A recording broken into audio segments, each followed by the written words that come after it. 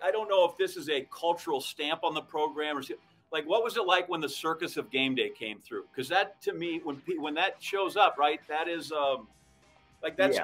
it's like when you're a sports center and you do your first sports center. This is sports center commercial. Like there's some legitimacy of what happens. But, You know, Kirk and David and everyone, Desmond, it was neat. And you know, again, for a program like this, it's like, yeah, this is all right. This is it. And to see the hill on that day and pull in now. Here you are getting ready for kickoff. We're playing TCU. All those things are happening, and people are grabbing me and kind of taking me up everywhere. And it was it happened so fast. In many ways, it was a blur.